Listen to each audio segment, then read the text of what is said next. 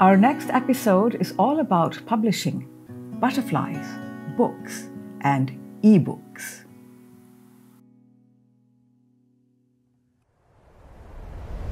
So Holloway did all the research work to produce these 18 volumes.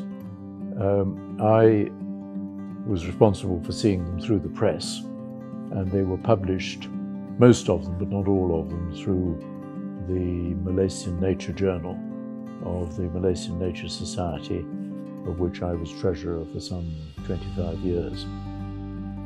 And a number of them were bound up separately, as you can see here, without the MNJ cover, for sale to other people. So that, in a way, has over the years taken up quite a lot of my time dealing with this. And I've also been fairly heavily involved in updating and seeing through press 3 separate editions of the classic Corbett and Pendlebury's The Butterflies of the Malay Peninsula. The first volume was relatively thin and produced in the 1930s.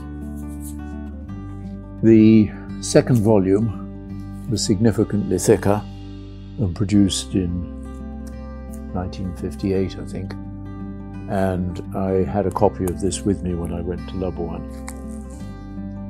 When I came out here, it became evident that the book was completely out of print and it was impossible to get in the UK. The world expert at the time was a man called John Elliott, who was a retired army officer who served here both before and after the Second World War, who I had come across in the course of identifying our material from Mount Kinabalu. So I was luckily able to persuade him to rewrite the book fairly thoroughly.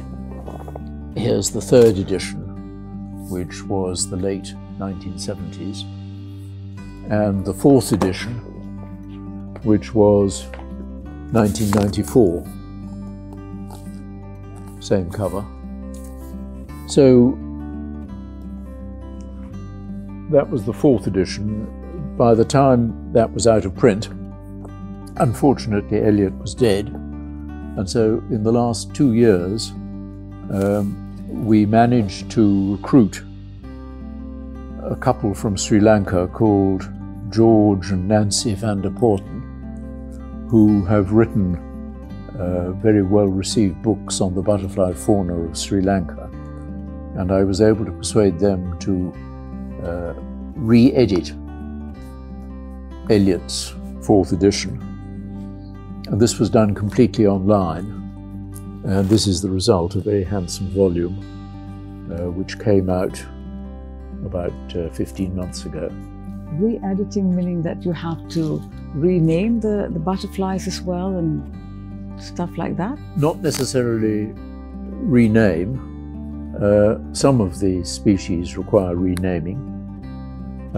They produced a completely new set of photographs, upper side and underside, of all the species, and all the additional information which has come to light since Elliott's fourth edition in the 1990s. So, one way and another, I've been fairly heavily involved in entomological work and publications and printing. Beautiful books. Congratulations. Wow. Really.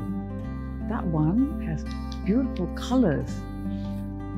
The way it's, the pages are put into colors. But do the colors mean that they are of different species and they're of different names, and do they belong to the same species? No. You've got to distinguish between specimens and species. There, you see, these are browns, yeah? And then, okay, these are browns, and then they've got this, see, the spotted. Well, those are all different species. Oh, see, yellows. There are 1,051 recognized Malaysian species of butterflies, West Malaysian species. Which means that this one is different from this one? on this one? No, because actually you just happen to choose the one which is so-called polymorphic. The male is similar throughout its range. These are all females of different forms. Oh, I see. But these, you see, the number here, this indicates a different species. Okay. And 1, 2, 3, 4, 5, 6, all of these are different species, although superficially they may look as though they're very similar. So beautiful, my God. Yeah, but I still don't like them. Right. I hope you have found this episode engaging, and see you at the next one.